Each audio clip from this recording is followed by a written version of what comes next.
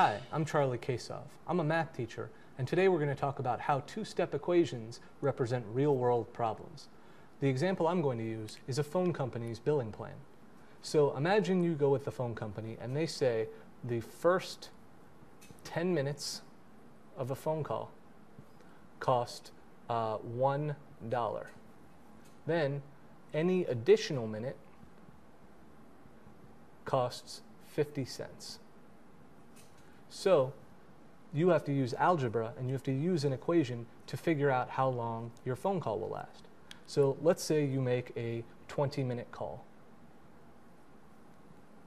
Well, first let's establish the equation. We know that no matter what, we're going to spend that $1 for the first 10 minutes. Then we're going to add, well, how many more minutes? 20 minus 10. But how much is that going to cost us? 0.5. So we multiply it by 0.5.